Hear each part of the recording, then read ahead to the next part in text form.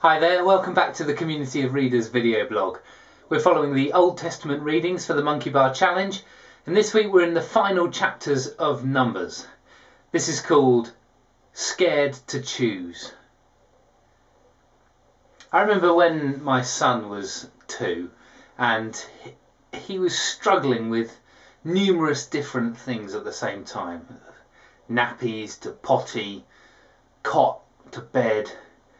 Things in his life were going through some small revolution, and he was none too happy about the change. He was in danger of joining the great ranks of humans who would resist an important development in life and risk being worse off as a result.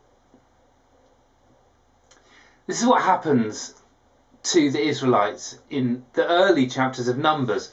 In Numbers chapter 14, there's this key moment where they have to face a decision. Are they going to invade the promised land, or are they going to stay put in the desert?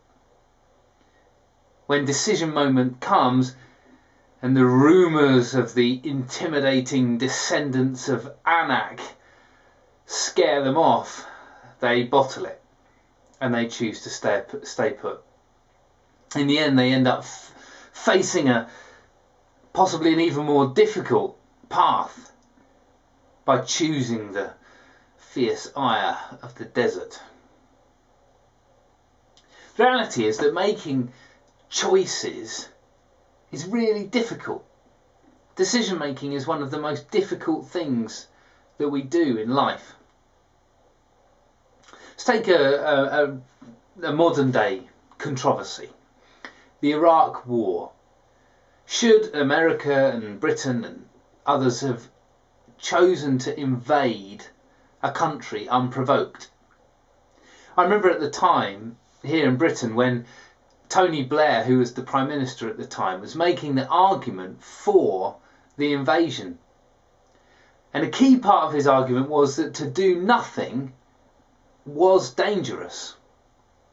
So doing something was dangerous and doing nothing was dangerous. Now, years on, we've had the question of should we stay in Iraq or should we withdraw troops? Again, once you've committed to something, to stay seemed bad, but to just pull out seemed bad. How do you make a choice between bad and bad?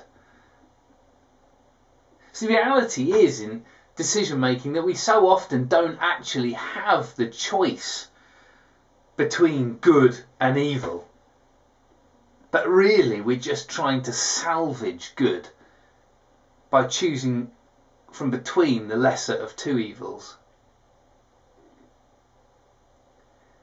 The case in Numbers is interesting because actually what happens is the community has to bear the consequences of a choice that is made by just some of its members.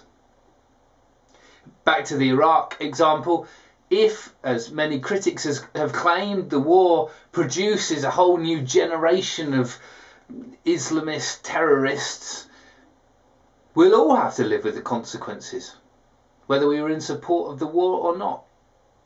Because choices, decisions, are so difficult, and yet their consequences ring on in the years to come. And we face the consequences of choices made by others, just as others will face the consequences of choices that we make. But the experience of the desert was not all negative. The presence of the Lord hovered still over the tent of meeting. We remember from the Exodus story that it was the presence of the Lord that was the primary goal of the Israelites' liberation from Egypt. Israel might have been in this wandering wasteland, But at least that's where God was too. And as their suffering grew, as poisonous snakes entered the camp, they had the bronze snake onto which they could look for healing.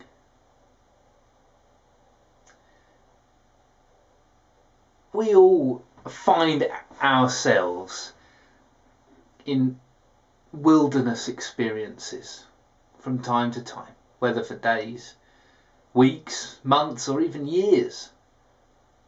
And no amount of praying or striving can get us out. Sometimes we're there through no fault of our own. But as John said, just as Moses lifted up the snake in the wilderness, so the Son of Man has been lifted up. That image of Jesus on a cross is a powerful force of healing for people in barren places. A nomad who knows the desert well, Jesus holds in his nail-pierced hands all the balm of heaven for desperate regret. A casualty of his own courage, and a victim of his own restraint. Jesus welcomes cowards and zealous fools alike.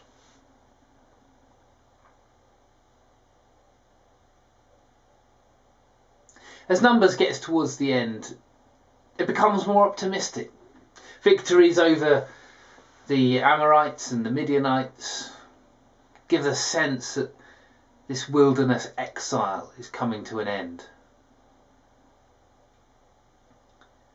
The Israelites will face new challenges in the Promised Land. And again, their ability to face change will be tested. But for now, while we reflect on what it's like to be in the wilderness, and whether we have the courage to face the difficult choices that await us, perhaps Moses, in this instance, gives us some inspiration. Because while we feel broken, powerless, alone, surviving the desert requires courage and patience, confidence and humility. They said of Moses that he was the most humble man that ever walked the earth. Let's let Numbers inspire us to emulate that humility and to avoid the deep rebellion of the Israelites. Here's a couple of questions for reflection. What are you afraid of?